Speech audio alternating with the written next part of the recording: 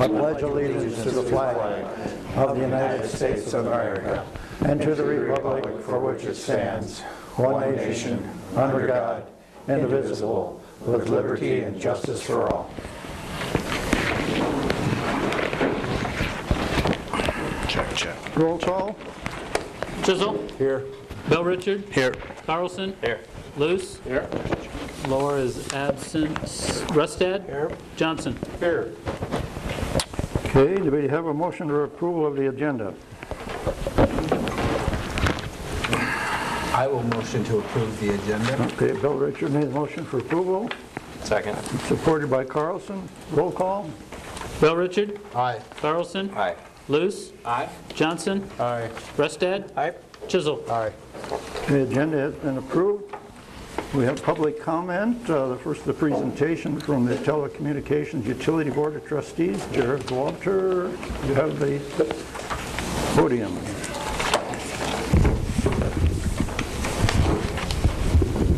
Yeah, I don't have a formal presentation. You guys have in your packet our response and recommendation to the feasibility study. And essentially, we would move forward with a not yet recommendation and response. But what we mean by that is that we'd like to continue investigating. We don't have any specific asks for financial needs at this time, so it's literally just continuing to do what we've been doing and investigating other alternatives. You guys saw the presentation from Uptown Services. Some specific ideas that we'd like to investigate are around, they're bulleted or numbered in your packet, but specifically re-examining the take rate. One of the exhibits in your packet, prepared by Phil Iverson with Decorah Fast Fiber, shows that if you adjust the take rates and play with that a little bit, it becomes a math exercise, and depending upon where we're at in Decorah, we believe those numbers could change. So one of the things we'd like to do going forward is a specific pledge card and with some specific asks to all of the metered residents in Decorah, basically a postcard coming out from the city and asking them would they pledge to commit or commit to taking this service if it was at a reason or similar price point as competitors, so that we could get another data point. That would not be a scientific study, but it would be another data point to give us an understanding comparatively to what we had from the consultant. Other pieces is re-examining the full-time employee count. The study said that we would need 11. We believe that maybe that could be lowered where there could be some cost savings there. We had an interesting meeting with Josh Burns from Osage earlier today, GM over at Osage, and they're a smaller community, about half the size of Decorah, but they've got 6 full-time employees for telecom, and that's 2 office, 4 technicians, and they said that, Josh said if we could get fiber to each home, we could probably even cut that in half. Just because of the maintenance is so much more efficient with fiber. So a lot of things to look at there. Also smart grid advanced metering, examining that, other video alternatives. We may come to a point where maybe we don't look at offering video based on cost and what the revenues coming back, breaking even. So there's still a lot of things to examine in those areas. Areas around the last mile, how we can look at options to not only own that, but who can pay for that. There might be potentials where specific residents might want to pay for the last mile themselves. So if there's specific neighborhoods where we could investigate that and phase out builds instead of doing it all at once. Continuing discussions with MetroNet to see what's available and possible there. We would like to meet with the city's financial planner to better understand, what we would need specifically in a business plan, because if the recommendation from Uptown was to move forward, that would have been a bondable document that we could have taken to a planner. Since that was, somewhat of a negative response in the study, we wouldn't want to take that to a financial planner. So we'll meet with city's financial planner to learn more what we can do there. And then we believe there's, the more we talk as a group and meet with other, experts, other communities, that there's a lot more education that we could provide to the community to help them understand what this could look like for the community in different avenues, and you know, just helping them understand other ways beyond if we didn't offer video, like cable TV, you know, what could we do with streaming or internet TV, and then helping them understand what that would look like. Just more education for the community. So ultimately, that's really kind of our response, is that we'd like to continue moving forward to investigate other avenues. That's an ask from us at the utility board. And then the other, I guess, more formal ask is we would like to begin the process of formalizing the utility board so that we can have some authority to take action if we saw fit. So that's something that it's not an action item tonight, but I know we would need to speak with the legal team, and Chad would do that as well. But whatever that takes from the city council and administration to make that happen, that's a very specific and an ask that we're intent on, that we would like to be able to formalize, because up until this point, we can't take any action. You know, we can come to you, we can ask, we can pontificate, we can have great ideas and listen to consultants, but at the end of the day, we can't take any real action. And going forward, if there's other avenues like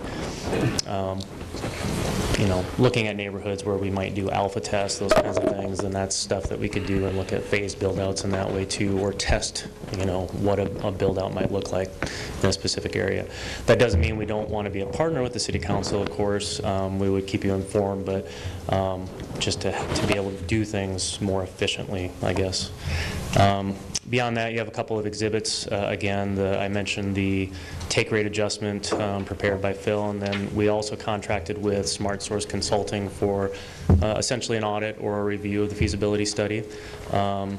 In my opinion, it came back somewhat vague from recommendations, but I've kind of laid out where we agree is that we want to do more community-wide economic, you know, or outreach to help the community understand what the benefits would be of such a network, building a more robust business plan, and then potentially, if we can gather more data back from Uptown Services, the raw data, so we can start looking at that and understanding, you know, from the survey and then the, you know, build out the costs there, full-time costs, just so we have more data for ourselves and our community that we can work off going forward. So that's in your packet. Don't have really anything to present other than, as I said, we'd like to keep moving forward, and we'd like to explore the process of formalizing the utility. So I'll open any questions. I have a couple of my board members here as well, fellow board members. So. Any questions for Jared? When you comment about last mile, Jared, you're actually talking like if there was a trunk going through that person or that business getting from that trunk to their establishment? Correct. Yeah, so whether it's their home or their business. So it could be shorter than a mile? Correct. It could. That'd be great. Like, I think downtown would be much less than a mile. Yeah. And we have no MetroNet there that could be a that could be a possibility. possibility for such. Yep. Other questions?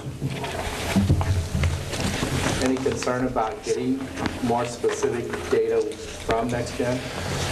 From Uptown, yeah, Uptown, they did send us the results of the phone survey, the raw data, but all we can do is ask, you know, and Chad made the comment too, is make sure we have very specific asks, you know, so that, you know, we know exactly what we want from them, and the more specific we are, the better chance we have. You know, a lot of it's proprietary data, so we may not get what we want, but we'll get what we can. Okay. Thank you. Thanks, Jerry. Anyone else would like to address the council on an issue that's not on the agenda? Seeing none, we'll move to the consent agenda. Item A is the minutes of the October 2nd meeting. Item B is the claims. Item C is acceptance of the original deed and dedication of the Park Street right-of-way conveyed by Decorah Hotel Partners, LP, and Decorah Properties, Inc. Item D is Resolution 2834 relating to the financing and proposed project to be undertaken by the City of Decorah, Iowa, establishing compliance with reimbursement bond regulations under the Internal Revenue Code. Item E is consider C3 commercial design review for Cardboard Robot, which is 110 Winnebago Street, a sign. Item F is consider special events application for American Cancer Week, relay for live 5K on Saturday, October 21st, various streets. Item G is consider partial pay, number 1, 2017 asphalt street maintenance project in the amount of $28,809.18. Item H is consider partial pay, number 2, 2017 Park Street and Short Street storm sewer and street improvements in the amount of $111,798.17. Any questions on the consent agenda? I would move acceptance of the consent agenda. Okay, motion by Luce for acceptance, supported Second. by Bella Richard. Roll call. Luce. Aye. Bell Richard. Aye. Chisel. Aye. Lohr. Aye. Rusted. Aye. Johnson. Aye. Carlson. Aye.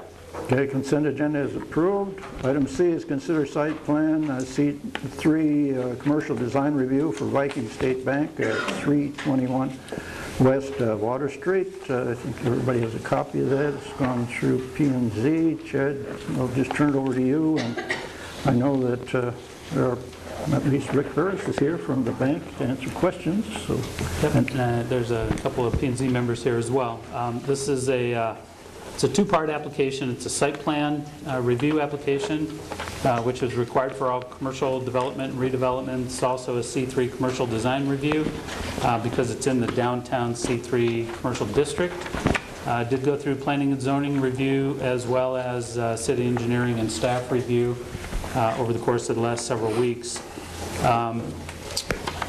Because of the nature of the redevelopment in the downtown area, there are a few amenities that can be or need to be addressed. However, those that should be were, specifically sidewalk plan, very little disruption to the existing sidewalk situation. Also very little disruption to the driveways, traffic patterns from the existing layout. Stormwater would all be collected and dispensed into underground storm systems, probably in a little better and more efficient capacity than it is being done today. And I guess there really aren't any other features. Just looking at the C3 design review, that looks at architectural features, material types, and general look of the building, if you will. And I don't believe that there were really any questions there from planning and zoning as well. Staff doesn't note any comments there either. As a secondary review level, it did go through the Historic Preservation Commission, just because they tend to like to see major projects like this, especially in light of the downtown district being added to the National Register of Historic Places. They didn't really have any comments either. You do have a letter from the commission in your packet. They thought generally pretty positively on the project in terms of adding a little bit of economic vitality to the downtown area, taking a couple of old buildings and making them a little better. So I would ask if you have any questions on the site plan or the C3 design. I was curious if there'd been any attention paid to the Historic Preservation's idea of, I understood it was making a limestone wall or separator from sidewalk to the, what looks like you're planting here? We did mention that to the architect, and he's looking at that. But presently, I can't tell you that it's going to be done, but we're looking at doing that. Do you see any concerns with that, both in Arrows and the one going out the alley? Do you see any traffic congestion with the lane, the drive-throughs? Or Yeah, you know what, are they moving that up? driveway stays almost identical to what it has been for the last 20 years. We're moving it a little on the building, but other than that, as far as traffic patterns, we've never had an accident coming out onto the alley. Actually, the design will probably be a little easier because you could curve out before going straight out and having to exit down the alley, so. That is a one-way alley there. Right. No, well, I've parked in those parking spaces now there and just gone out on Water Street. But this is indicating that they don't want any flow out of Water Street on the north end of the parking lot. You want it to go through the drive-throughs and out the alley, right? Yeah, but, probably realistically, if they come in on Water and they park there and there's nobody there, they'll probably still exit. So the arrows are a suggestion, basically. Right. Thank you. Right. Rick, if this all goes through, and I can't see why not, when would construction start? We hope to start demolition this fall, get footings in and build through the winter. Great. The plan is to take about 12 months to do, so. I'm a little curious with the two entrances. Is there, I guess why? They seem so close to me. I'm curious as to why there are two and if there's... When we bought it, it was a Subway shop. Those were the same entries that were there when we bought the building. And are they needed or? We did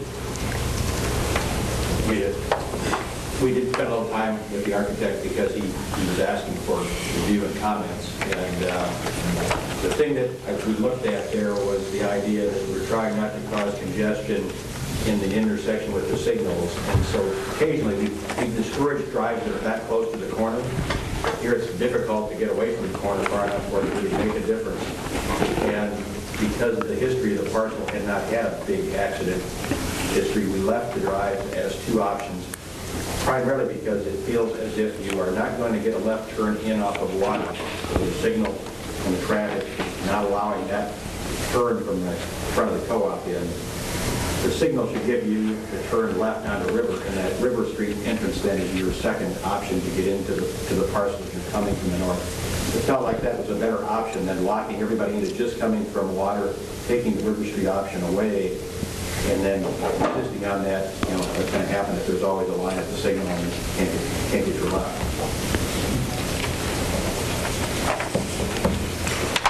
Any other questions? Is there anyone from the historic preservation present? No, I don't think so. So I am curious, it seems odd to me that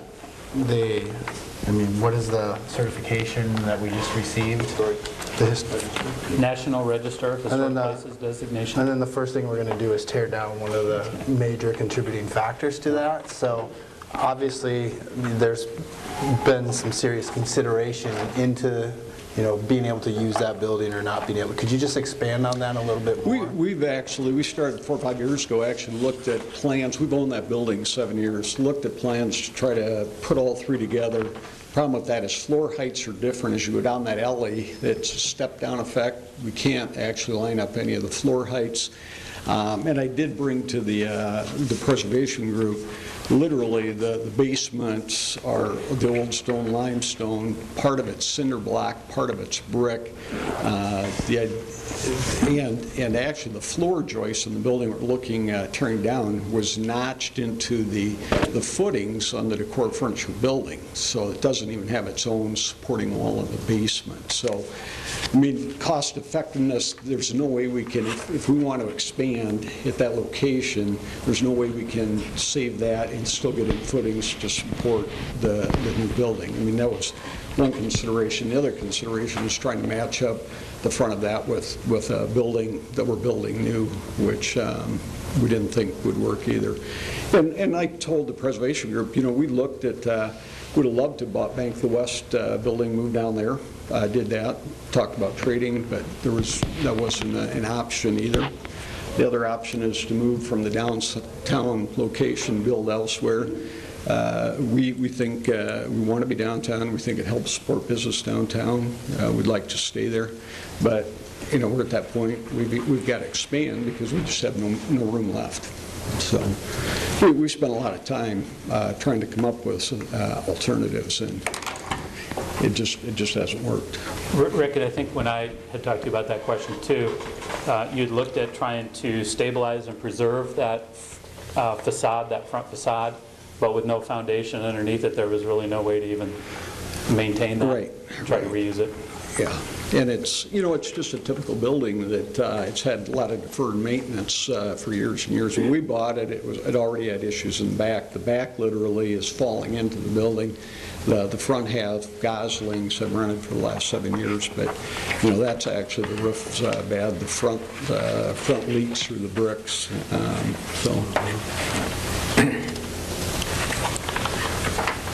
Other questions?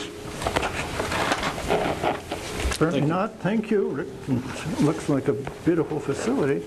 Okay, There's one recent development on that I've been talking with the architect about in the last just a few days, last Thursday or Friday. Some of the things that Rick talked about in terms of being able to match facades along the right-of-way line because of the way the foundations are underneath the sidewalk. They're not going to be able to line that building up, even the new building, up with the Decorah furniture building. And so we need to better understand what that means or what their footing plan will look like.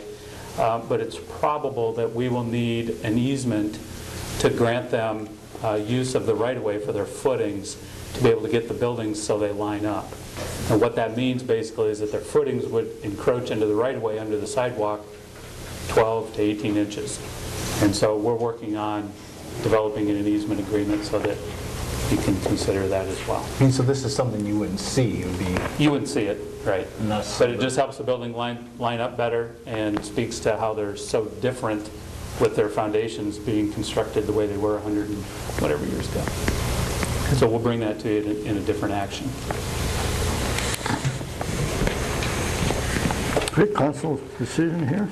Mayor, I'd like to make a motion to approve site plan and the C3 design for Viking State Bank at 321 West Water. Okay, motion by Ristad and second by Lohr. Any other questions? Roll call. Rustad? Aye. Lohr? Aye. Chisel? Aye. Bell Richard? Aye. Carlson? Aye. Luce? Aye. Johnson? Aye. Okay, approved. Move down to conducting a public hearing on the plans, specifications, form, and contract, and consideration of bids for the Court Street retaining wall project. You had bids on this, and Lindsay, you want to report on the bids?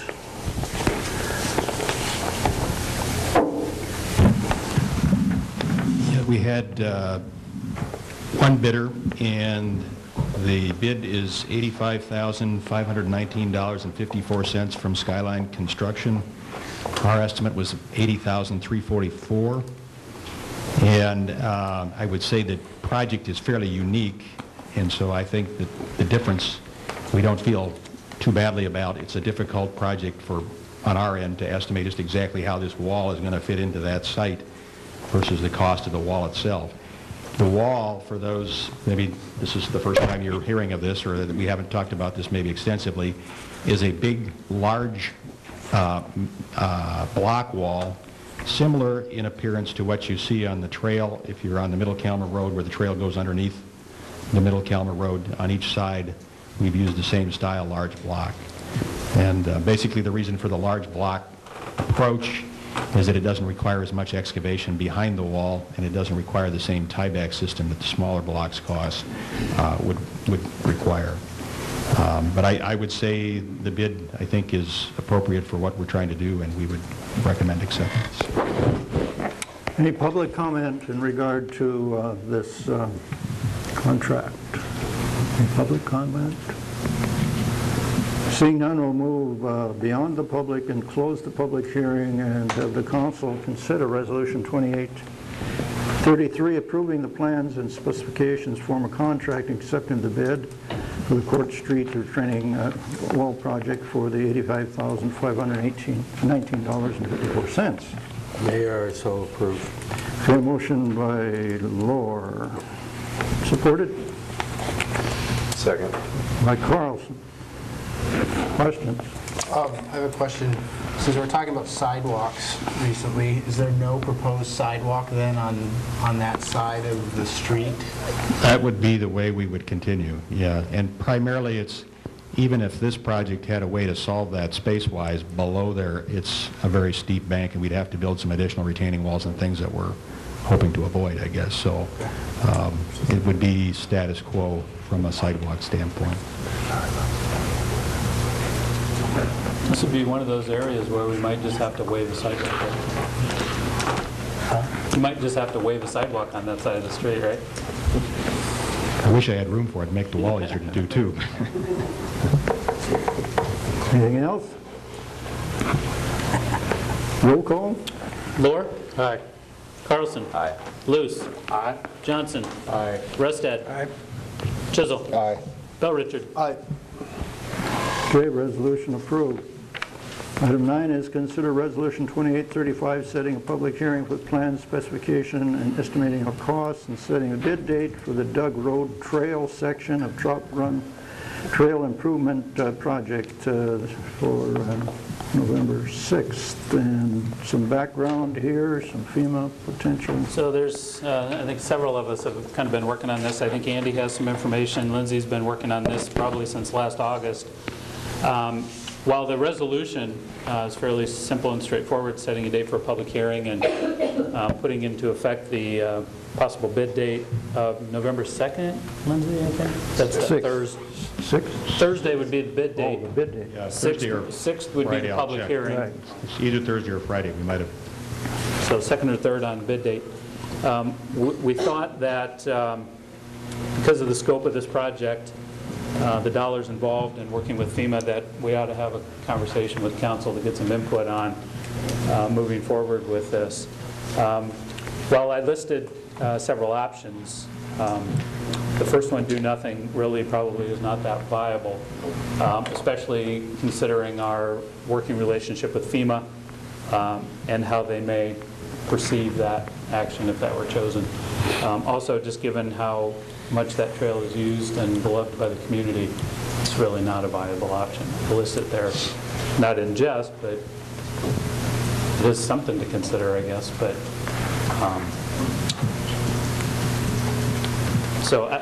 I guess I'd turn it over to Lindsay to see if he has any other comments in terms of constructability.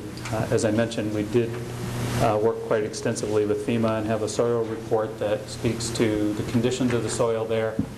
Armed with that information, Lindsay and FEMA's engineers did develop a plan for repair, and that's ultimately what's in front of you is how that area would be stabilized. I would say, and you've heard me maybe cover a little of this in the past, but essentially we've been going back and forth trying to decide what the appropriate repair would be. This proposed project is the project that would regrade, so remove the soils that are sliding and replace them with a system of soils that would be reinforced by a fabric layered almost like a retaining wall. And this comes from the soils recommendations from the report that was done as a result of the investigation that FEMA asked for here last summer. And we've been working through this with FEMA, trying to make sure we understood the participation. So we knew initially quite a bit of this was not going to be eligible without the soil report, and as a result of the soil report findings, the majority of the work would be FEMA eligible items. And exceptions to that would be if we widen the trail surface, which we are proposing to do. We'd like to get to a 10-foot trail through that corridor because of the high volume of use, and because this would be redone. We would prepare things with that in mind. We also have, I think, for example, the idea that if there are opportunities like this, we'd put conduit in the ground for future fiber or other type things that might use this corridor. But beyond that, FEMA would have a percentage participation along with the state that allows us to at least feel like we know what our local participation will look like. This is not a contract to pave the trail. This is just to redo the earthwork part of things. And the paving would follow in 2018, hopefully, perhaps 2019, depending on our discussions, but we also are trying to fall within FEMA's timelines. So we want to maintain our eligibility by doing things within the timelines or asking for extensions if they're available. So this particular project this evening to do the grading and the restoration with the layered reinforced soils is about a $259,000 project. And FEMA's participation in that will be not pure 75%, but it's based on 75% for the majority of those items. And then you have another 10% that's local. I mean, that's state. So your local percentage here is 15% plus whatever your ineligible items would be. And then I think through the discussion we've had through, and I haven't been to Park and Rec yet, but we've been to the 28E group and talked about this. We have a problem also on the other end in the idea that we have no way to get to the middle without going through something that is not construction traffic friendly. Has been a problem. Could be a problem if we had other issues between the two. So getting this repaired and put back together in a way that we're comfortable coming from the west end, particularly once the Oneota Drive Bridge is replaced, I think really does make this a much more maintainable section of trail. To this point, we've been limited by whatever we could put in that corridor, and you know, almost everybody's been out of that curve. Some parts are better than others, some parts are more than others, some parts we struggle with maintenance a little more than others just because of the terrain in this spot.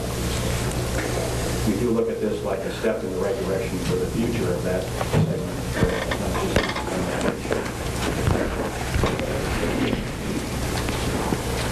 So the 500,000, Lindsay, is the soil work and paving? There's a big picture number that includes the soil work, the paving, our work, the preliminary work, the FEMA work that's been done on this that's eligible to date, with the preliminary engineering and that type of thing. And I would say tonight that the 500 looks like that's going to be strong, so we would hope to be less than that by the time we got through everything. Because as a result of this final design, we're able to refine our numbers a little better. And the paving project being considered as 10-foot wide? 10 foot wide and approximately the same length as what you see from the ravine to the where you park. There's discussion then about whether or not the trail, which was paved in the late 80s, is ready anyway for another layer of asphalt over the rest of it. And that's a discussion we'll do over the winter to try to decide what's the right paving project in the spring. So that's when we go in there to resurface. Maybe it'll be more if we're ready, maybe it will be more if the funding is right. But it is a section of trail that has reached a maturity that we would normally be looking at some new asphalt on that sometime. And some concern with just construction traffic in and out of that area too might lend itself to that conversation as to how much we pay. We'd like to think this, I don't think there's any question, this section will be robust enough to get from A to B to where you get to the rest of the trail, and then we're fortunate enough the majority of the rest of the trail isn't kind of hanging over the river. But our other hanging over the river spot did some sliding last summer, and so that is a spot that we have to do some rejuvenation there too. Not to this degree, but, and I think maybe not to the same degree if we have this end as an option to get both ways in. And that would be where the snow fencing is now? Yeah. Now we've lost the slope, but not the structure. But there's not enough need left there to run trucks back and forth over that regardless. So we'll be looking at that as a second phase. And the anticipation is that if we go through with this, that they'd be doing that this winter? We want to give them the opportunity. We're obviously at the mercy of whatever the weather turns out to do here in November and December. But there are definite advantages to doing it late season. One, the campground, we have to run a bypass route around the bridge because the bridge is load limited. And so that route will go through the south campground. Well, we can do that now without campers when we get to this point. And that's one consideration.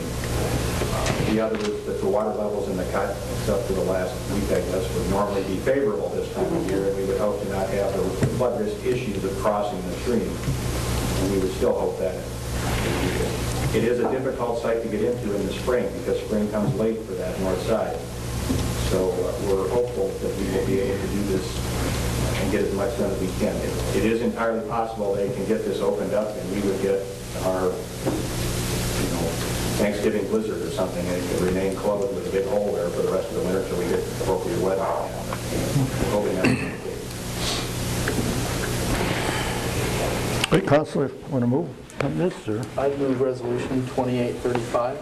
Okay, Lewis made the motion for approval of this public hearing, Second. and second by Rista. Any other concerns, questions? Just in terms of the 3 points there, I think the city does consider paving pillar to pillar. Number 3. You want to comment on that at all, or paving the whole thing? Maybe just a little bit. I think the battery is gone dead in that. So, the 2080 committee had some interest in at least exploring that for sure. We've got a little bit of time over the winter. And some of them think there might be some community members interested in participating with that. Make sure that we do that right now as opposed to trying to shortcut it at all. So that gives a little time to see if those opportunities are there or not. One other aspect on that, just to add a comment to what Andy's tried to do over the last several years when the trail opened, 2012, Lindsay provided some data as to the age and longevity of each section of the trail all the way around. And so Andy and Wanda have worked really hard to try to set aside reserve funds from Hotel Motel in anticipation of repairs as each section ages out. And as Lindsay said, this section is one of the oldest sections. I know Andy shares thoughts with the park board that we need to really take care of what we have. We need to keep it in good shape. We need to continue to make repairs when necessary. Maybe this repair came along a little earlier than we wanted, but I also think we're prepared to do the whole thing when this project's done and really take care of what we have on this section. This is one of our most important and popular sections of the trail too. So. Okay, any other questions? If not, ready to move? For a roll call? Luce? Aye. Rustad? Aye. Lohr? Aye. Chisel? Aye. Bell Richard? Aye. Carlson? Aye. Johnson? Aye. Okay, that resolution carried.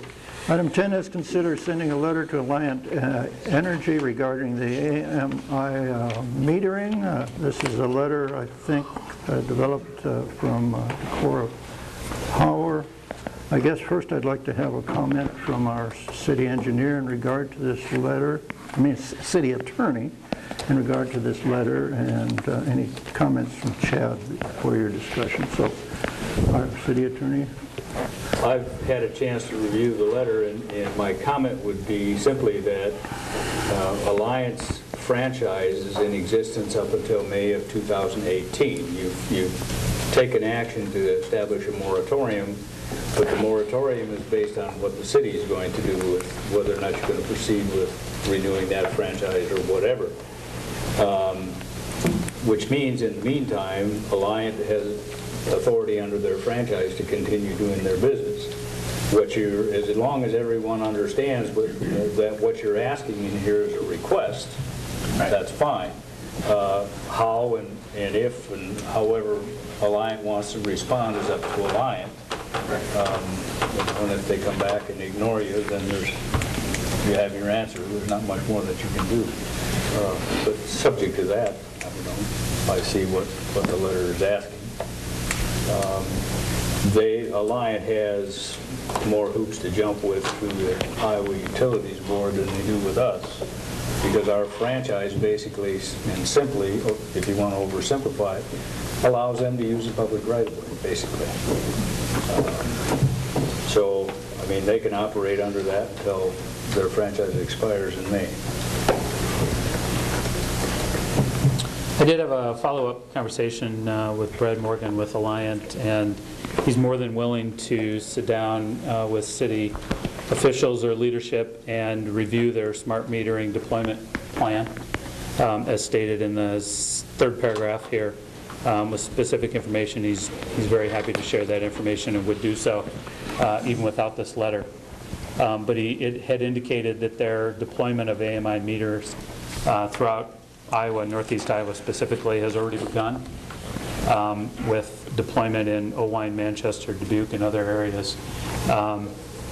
And I think he indicated that Decorah was somewhere early next year, and that they were not going to stop that rollout. That had already started the program, been in development for a couple of years already. So I will meet with him sometime in the next couple of weeks and learn what I can as far as what the meters mean and how they'll help them in the future. Okay, I guess you have a letter, and I guess the question is whether or not you want to consider sending this letter. I would move we send the letter with the edit that it be October 30th instead of September 30th. The understanding that this is just simply a request to know what their plans are, and I think it's great, Chad, you've been talking to them and they're expressed that. I think this just puts us on note that we really sincerely want them to consider that we're in the middle of something. So it's just a part of the communication between them and us, I think. So that's why I would move it. It's a request. Okay, there's a motion by Luce to proceed with the letter. Is there support for that motion? I'll second it. Okay, a second by Johnson. Now we're open for discussion. Are we going to ask them to postpone any other potential upgrades and of their system, like potentially new poles, new wires throughout the city? If you choose to. Power lines? You can bring another letter if you want. That's not what this is about at all. I'm concerned that we're asking them to, they're making an investment. And they know what's going on, but they're still making an investment into the city of Decorah, which I think is a positive. I think they're a substantial player in our community, yes. I would agree. Steve, I have a question because you followed this closer than I have. This is all an improvement and better efficiency in that type of meter reading, I'm guessing. So should we not allow the improvements to take place? And if we do, if nothing happens, it means it delays. How long would you anticipate a delay if we do send this letter? I don't think we're asking for a delay. I know, we aren't. We're just asking for information. The thing with the utility might never happen. So even considering asking them not to put in new metering, I'm not sure I'd be willing to, even if we do something down the road, we'd like to have that new meter. The letter's not asking for them to stop. They're just asking for information regarding the deployment of the smart metering. It does ask in the third paragraph, last sentence, request to defer installation within Decorah area until after the issue of municipalization has been resolved. Which, if what the city manager stated of his timeline is correct, they might well be right within the same time frame anyway. So it's not really shoving them aside at all. It's just letting them know our desire of finishing up our feasibility on the municipalization before such would happen. Because that gives us a sense of whether or not it's feasible, where we're headed. Other discussion?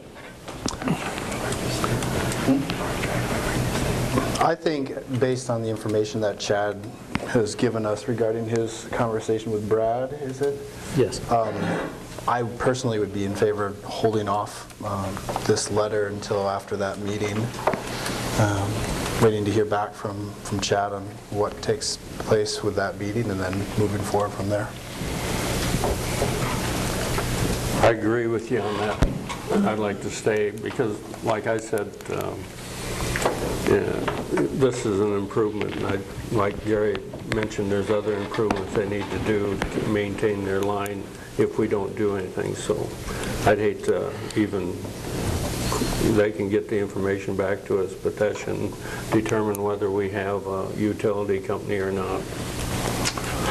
And when would we anticipate those results of that conversation?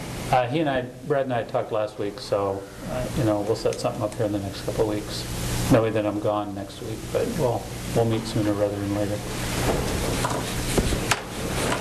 We have a motion on the table. Any more discussion? I just think it's important that we put this out and forward so they know what we're about and what we're thinking and what we're desiring. Okay, any other discussion? Seeing none, we're ready for a roll call on that motion, which suggests that we send Which the motion is to send the letter with a date of October 30. Right. And motion by Luce and second by Johnson, correct? Yes. Okay. Luce? Aye. Johnson? Aye. Rusted? No. Lohr? No. Chisel? No. Bell Richard? No. Carlson? No. Motion fails. I'll move on to the next agenda item, which is consider ordinance 1210, an ordinance amending section 2.14 Fire Department under Title II of the Code of Ordinance of the City of Decorah, the second reading. I move the second reading. Okay, motion by Luce for second reading, Second? supported by Bell Richard. Any questions, comments? Roll call. Luce? Aye. Bell Richard? Aye. Chisel? Aye. Lohr? No. Rusted? Aye. Johnson? Aye. Carlson? Aye. Okay, carried, one dissenting vote. Consider ordinance 1211, an ordinance amending section 2.18, city manager under Title II of the Code of Ordinance of the City of Decorah, second reading. Section 2.48. Excuse me, I'm not sure what I said, but it's 2.48. And move for approval of the second reading. Second. Okay, motion by Sizzle, seconded by Luce. Any comments? Roll call. Chisel? Aye. Luce? Aye. Johnson? Aye. Rusted? Aye. Lohr? No. Bell Richard? Aye. Carlson? Aye. Okay, motion carried, one dissenting vote.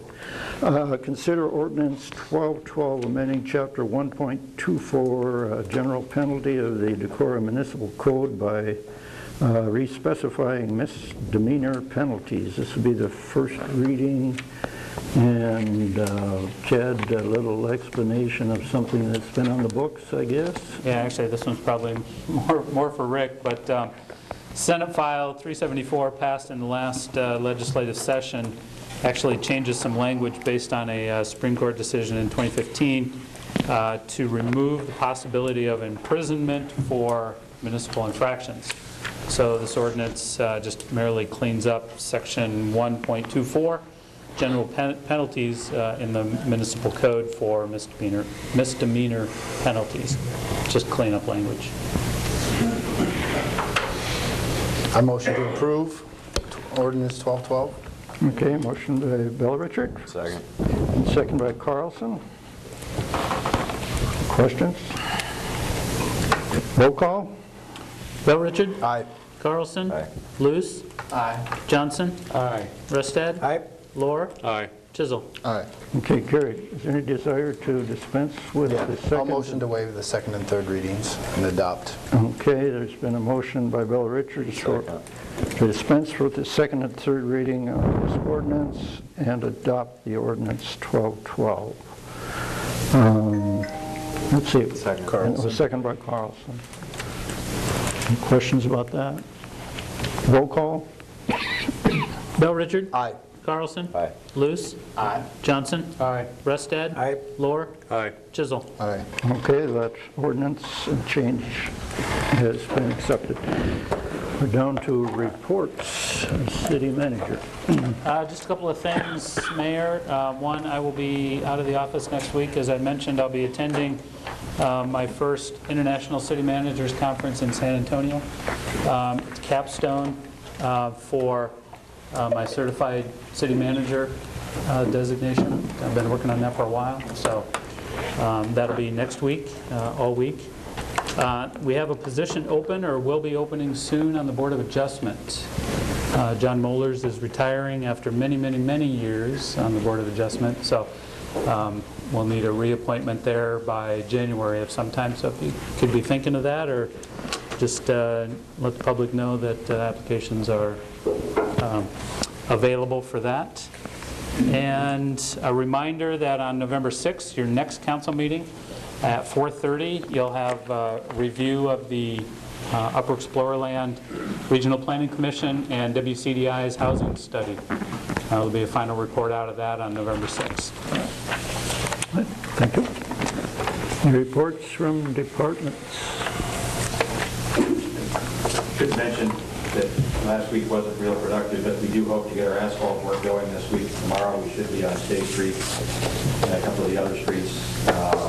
They are a little behind because of the weather, but we're trying to get them in there and get some of these done. It's been a little longer gap than what we are encouraging. We've been complaining, but we're finally getting them done. We have a little bit of corrective work to do on the base on one side of State Street, but we can still expect that to get those done. The alleys were, 3 of the alleys were prepared last week. We have some curb work to do, but we're making progress. Just a whole week like this. We'll need another one next week.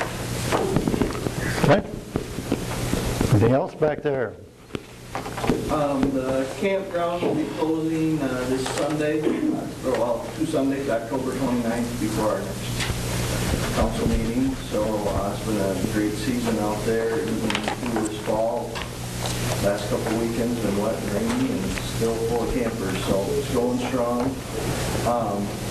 This is the new September now, I guess, so but, that, and then also this Saturday, there's some music at the Decorah Elks Club, and the Elks has offered to take a free will donation and give it to our G2G programming. G2G is Get Together, and that's a new programming that we're doing for adults with special needs.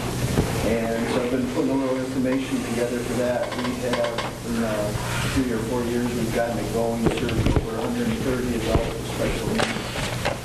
The special events program has been a lot of fun and very rewarding. So that's this Saturday evening at the Elks, and just some music, very casual, pretty well offering all those the G2G program. How about your touch a truck? Yeah, doing well. I haven't heard the final numbers, but we have done it for 3 years. It was 2 Saturdays ago, and great crowd, and very popular event. Thanks to a lot of the local businesses that participated and brought equipment down here, and let kids climb on it and enjoy it. It's great. Other reports? Pleased to report that we got a few new LED bulbs to replace the ones that were faulty that were originally installed. The vast majority of our project was great. We've really enjoyed our life, but there were just a couple outside bulbs in some of our historic light fixtures that we had some trouble with, but a couple no longer. Nice and bright lighting over there in the library, everything's back up and running. And we started a nice big deep cleaning project, so we're looking forward to cleaning our building nice and sparkly before the sloppy weather. Okay, thank you. Council members? Nothing this evening, Mr. Mayor. Just a heads up, I think after the November 2nd, 6th, we were talking about doing an economic development community betterment meeting, potentially talking about housing, tax abatements, since the study will be before, and we'll have that fresh in our minds. Nothing at this time, Mayor. I want to give a call out to the individuals in the community that supported and those who helped put together the Girls Who Code program, a very successful way of bringing young women into dealing with coding computers, not just playing on them, but figuring out how to make them work. And that's a gender that had increased quite a bit, but lately has diminished in percentage of participation in the engineering and coding. So this is a program to help young girls in the community get involved in that and have fun with that and learn about that. Wonderful program. No, Mayor. Thing of theirs. How about Luther? So yeah, just a couple quick updates on the research I've been doing regarding the streetlights on College Drive. I talked with the Campus Betterment Committee again. They ran into a bit of a snafu with the campus facilities and campus security over whether or not they had access to certain information. After like a week or so, they finally got the approval to get access to this information. And because most of the students are on fall break right now, they won't be getting that information, they said, by next week or something like that. And then in terms of getting a poll going on Luther College about whether or not streetlights is an issue that the majority of students on campus feel like need to be addressed. There's a political science senior seminar that has a focus on polling that will release a poll and have all the information they said by the beginning of next month. So I'll be waiting to hear information from both groups, and I'll bring it before all you guys. Thank you. Thank you. Next meeting, of course, will be on old time, I guess. Old time. And make sure you vote, because the next day is the election. So we'll have a motion for adjournment. So moved. Meeting is adjourned.